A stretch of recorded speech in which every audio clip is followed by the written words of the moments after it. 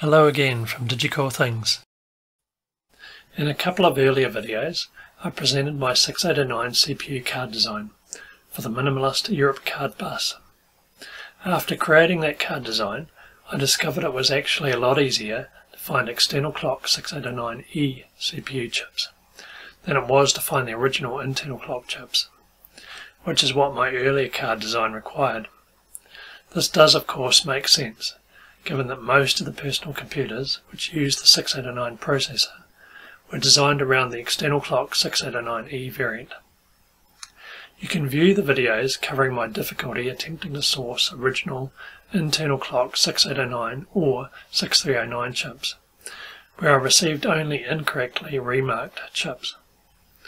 On the basis of this, I decided I should create an updated 689 CPU card design, one which would be compatible with either the internal or the external clock CPU chips.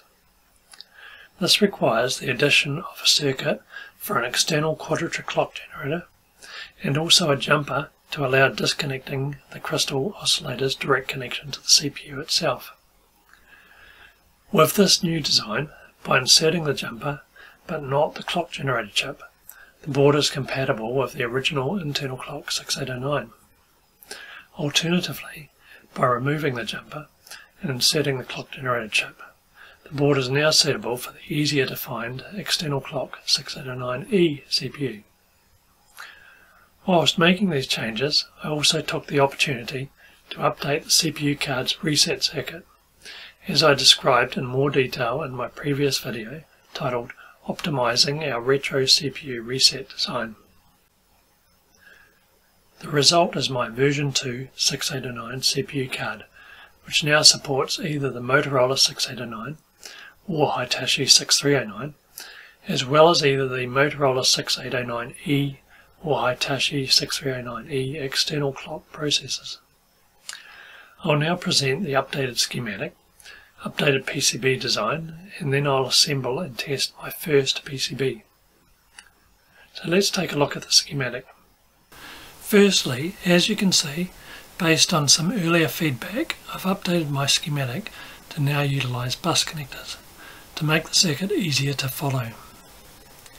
Other than this, the changes to the earlier design are basically just the inclusion of the quadrature clock generator circuit based on a dual JK flip-flop, the 74LS76, a CPU jumper to allow disconnection of the clock signal from the CPU chip for the 6809E CPUs, and the simplification of the reset circuit to now utilise the TC1232 8-pin dual inline microprocessor monitor chip. Now let's take a look at the updated PCB layout. You can see that the PCB layout hasn't changed much. Basically, because the clock generator and the updated reset circuits both fit in the same PCB space that was previously required for just the original reset circuit. Nice. So the updated PCBs were ordered from JLC PCB and they have now arrived. Let's take a look at one and get the first one assembled. Right, let's move this video lead out of the way, make a bit of room. Here's my box from JLC PCB, and inside we have my 6809 PCBs,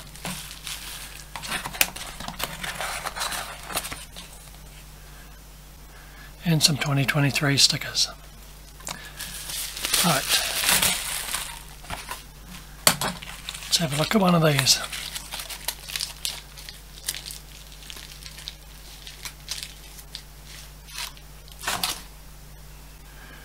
Rightio, here we have the component side of the PCB. Looks nice.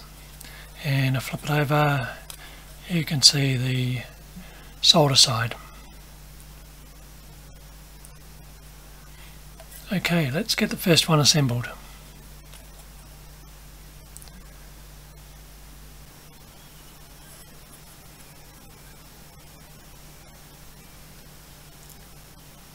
For assembly, I started off with the bypass capacitors and the 2 single inline resistor packs. Then I soldered in the IC sockets, including an 8-pin IC socket that I've modified for the crystal. 4-pin crystal sockets are relatively expensive, but as I did when assembling my earlier 689 CPU board, I modified a regular round pin IC socket for the purpose, by popping out the centre 4 pins, leaving just the 4 corner pins.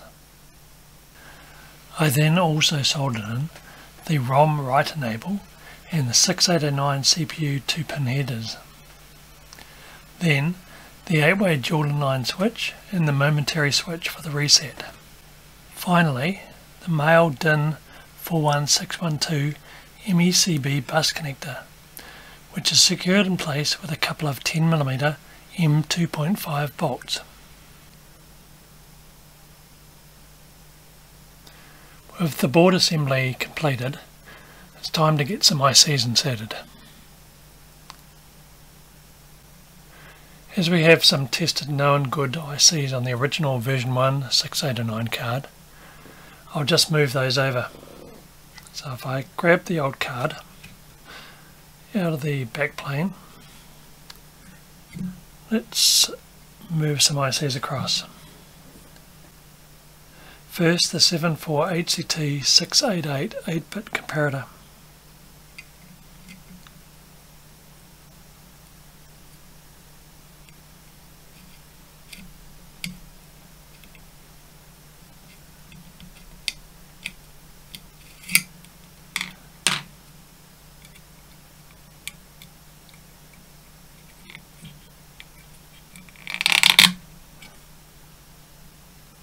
Then the 64K static RAM,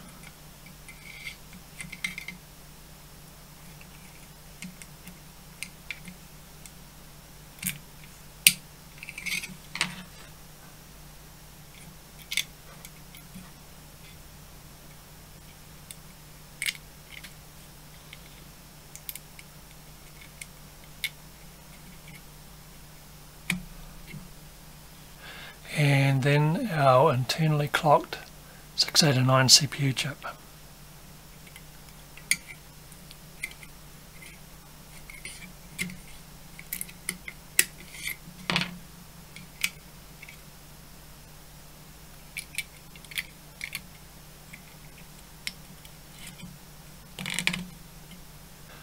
Next, the 4 MHz crystal oscillator to run the CPU at 1 MHz.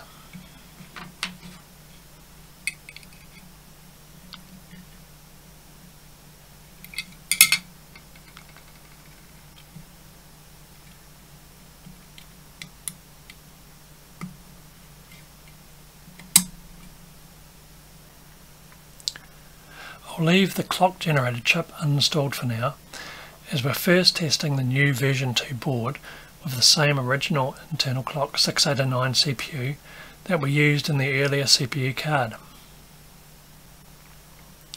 Finally, I'll also move across the programmed PLD and ROM chips that we had previously used for configuring and testing the earlier CPU card.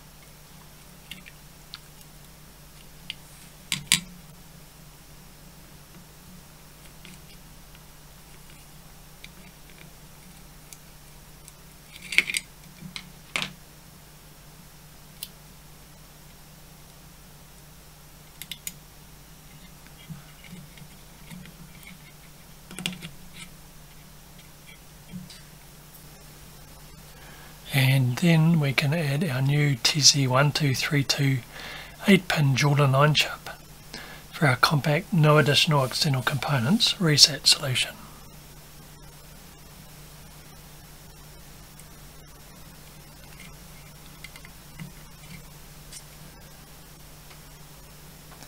The last thing is to insert the jumper to feed the crystal oscillator clock directly to the internal clock 6809 CPU.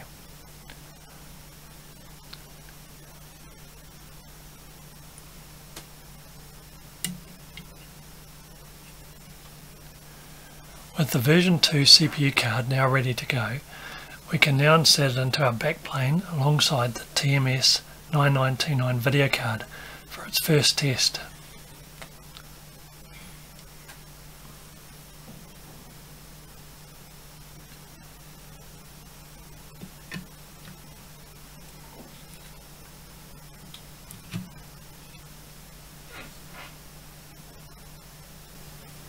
Okay, so I have another camera which I've set up pointing at my monitor, which currently has a blank screen. So let's apply power and see what we get.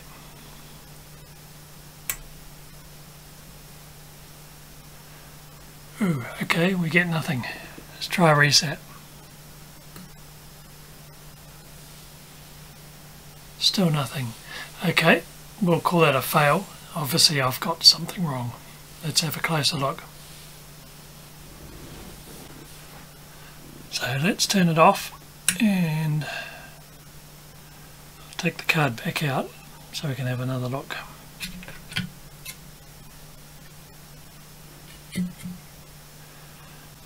First I'll check that all the ICs are in their sockets correctly. Now the pins got bent over.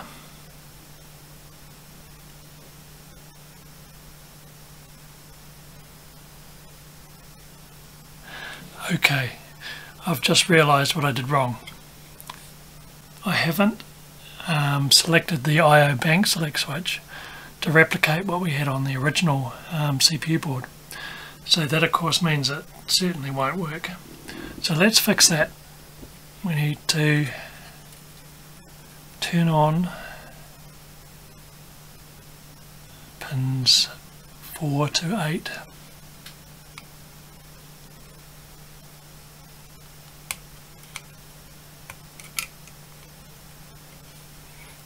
Okay, now both cards are set up the same for the same I/O bank select.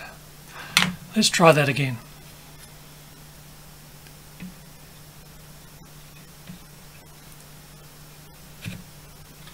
Cards inserted. I'll just turn on the camera again. Right, let's once again apply power and see what we get. Power on. And success.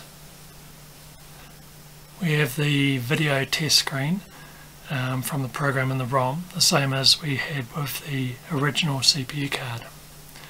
Let me try the reset. Okay, that's looking good.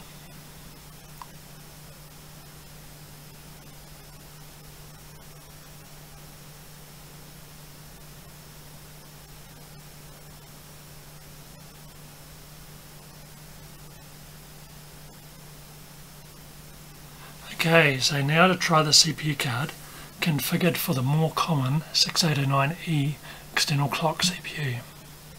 Okay, let's turn her off.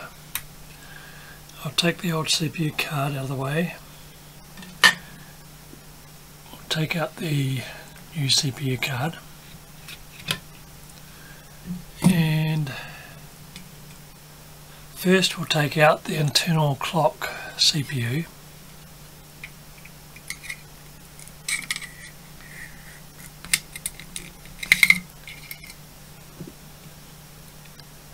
And also remove the 6809 CPU jumper. Then we'll insert the 74LS76 JK flip-flop chip for the quadrature clock generator.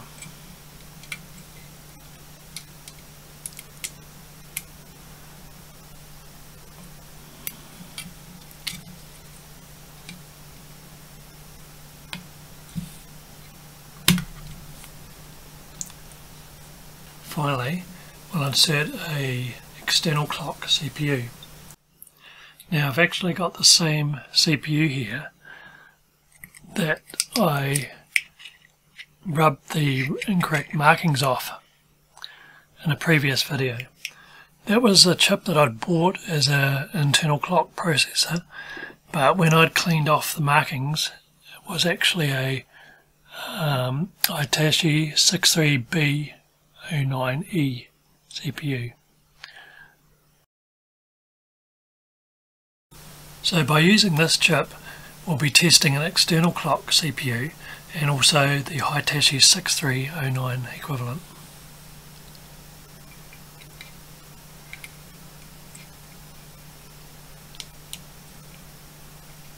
Actually, I think that needs the pin straightener.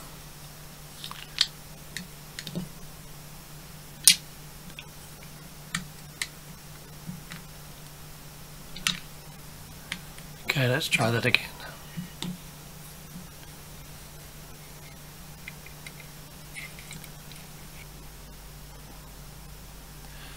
So, with our external clock, Hitachi HD 6309E processor now installed, we're ready to do our second test, which is the test of the CPU board with the external clock generator.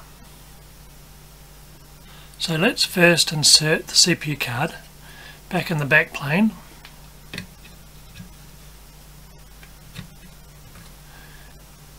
Then I'll turn on the camera that's pointing at the monitor. Okay, let's turn it on and see if we get anything. Power on. Okay, let's try reset.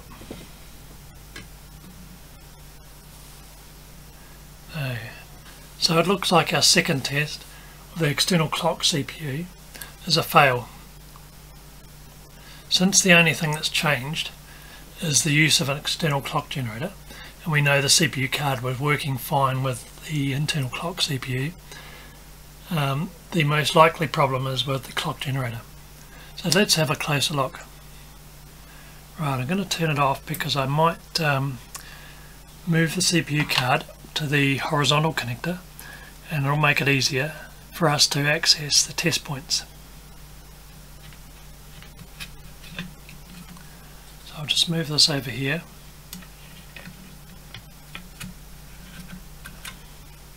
I'll hook up a scope to our clock generator and see what's going on. So I'll put on this IC test clip, which will make life easier. I'll turn off our monitor cam. Right, let's bring in the oscilloscope test leads. I'll borrow an earth point from the bus and we want to measure E and Q clocks. They're present on pins 15 and 16 of the JK flip-flop. So let's hook them up.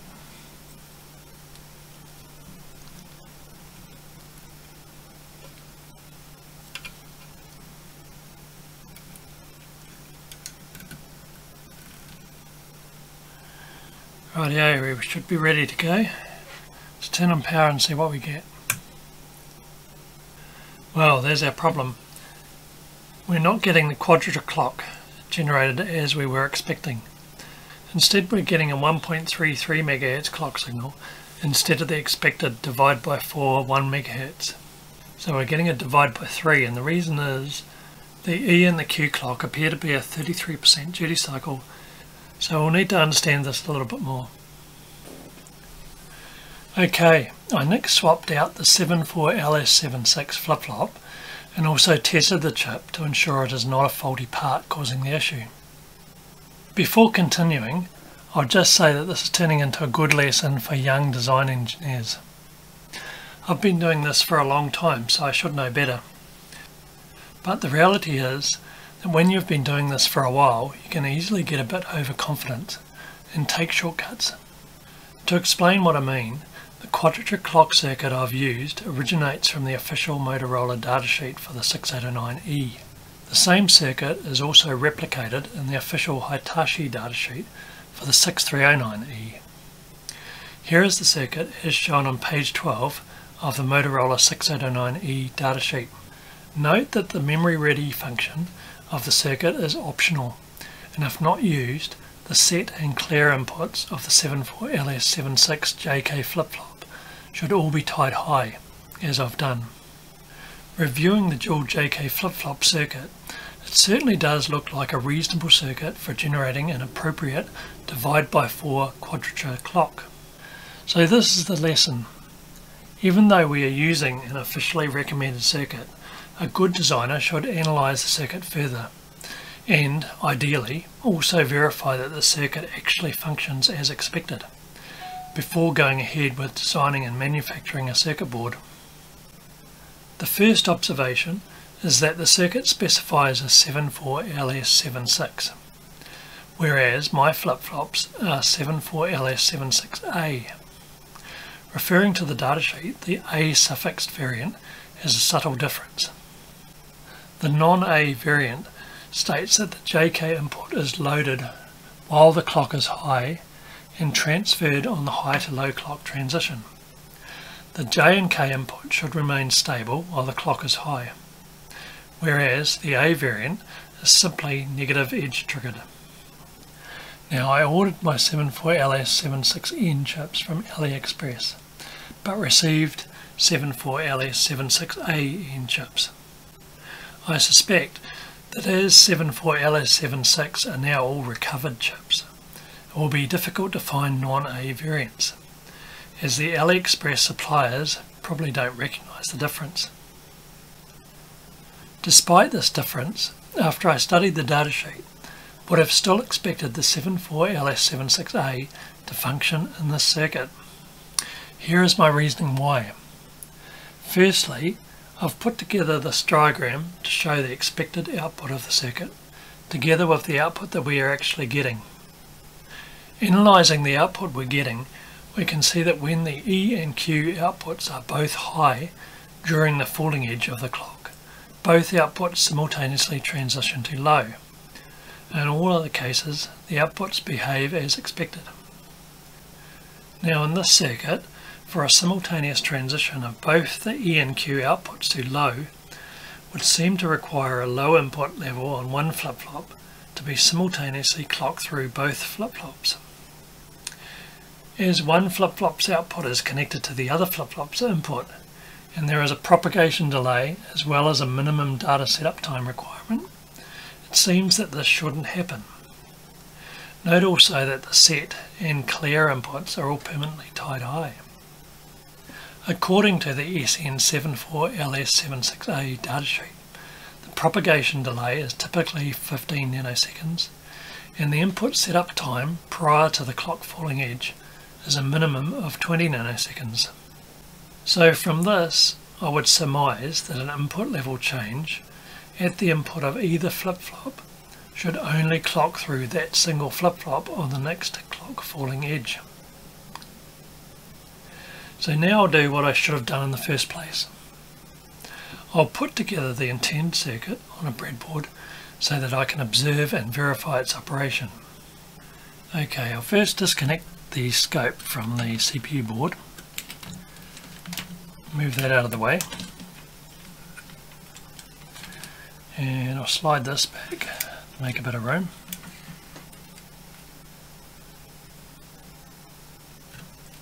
Take off the test clip.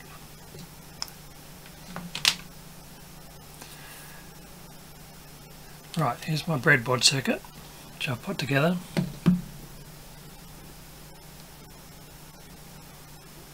So I've replicated the quadrature clock circuit on the breadboard. Let's hook up the scope. Alright, I'll plug the scope in. Pins 14 and 16 were the outputs, so I'll hook that up to the breadboard.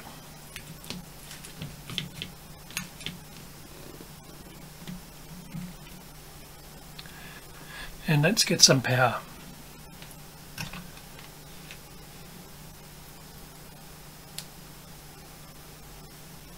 Obviously the oscillator would help, so I'll just unplug the power and grab the oscillator from the circuit board and move it across to the space I made on the circuit board.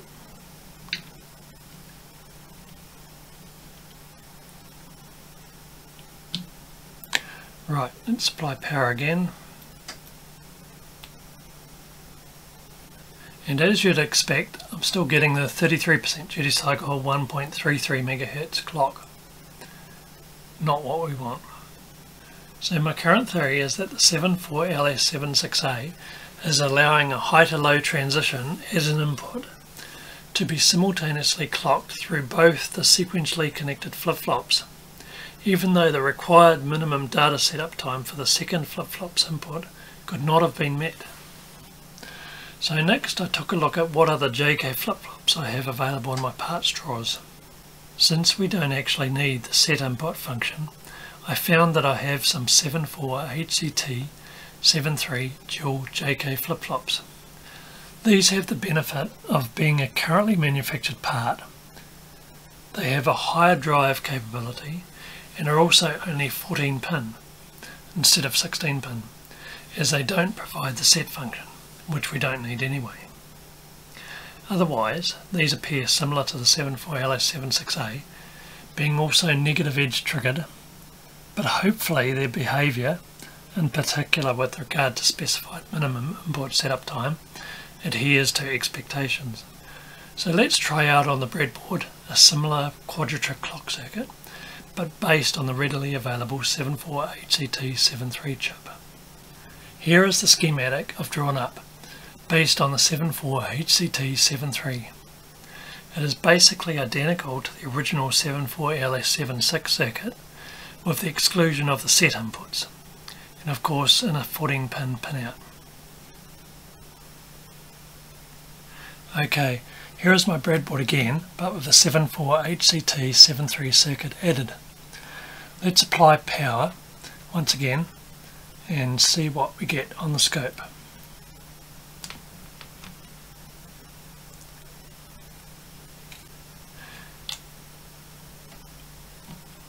E and Q are pins 12 and 14 respectively.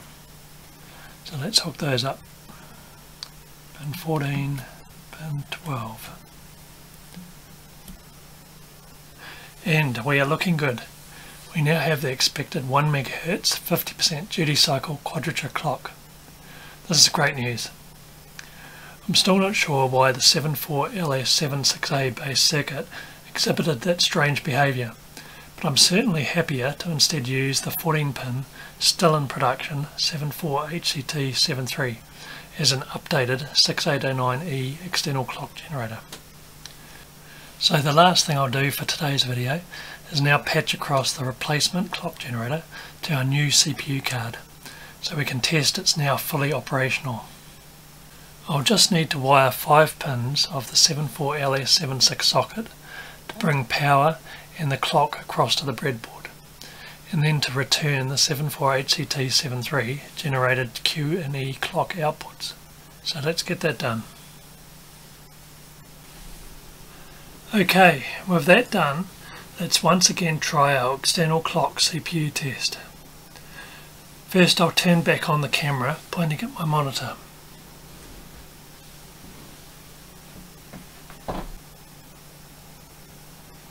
Now let's turn on the power and see what happens.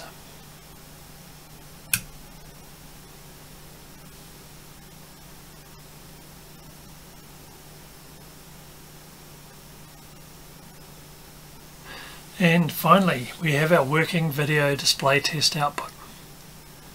Let's just hit reset.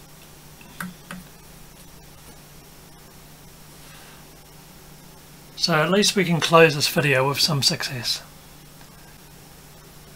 So the next step for me will be to update my version 2 CPU card design to instead utilise a 74HCT73 as the external clock chip, along with an earlier missing reset pull-up resistor connection oversight. I'll then be at board revision 2.2. Some of you might have spotted the jumper wire bodge for the reset pull-up on the back of the circuit board.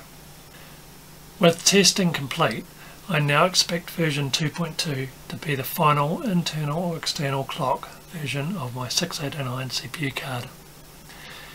And being finally happy with my 6809 CPU card design, I'll next move on to my first I/O card for the Minimalist Europe Card Bus. I intend this to be a Motorola based I/O card to faithfully team up with my 6809 CPU card. This will at last deliver my modular PCB based update of my original 80s wire-wrap Eurocard 689 system, but now with a full 64 kilobytes of populated memory space, I/O function separated from the CPU card, and address mapped configuration flexibility. But until then. That's it. Thanks for watching.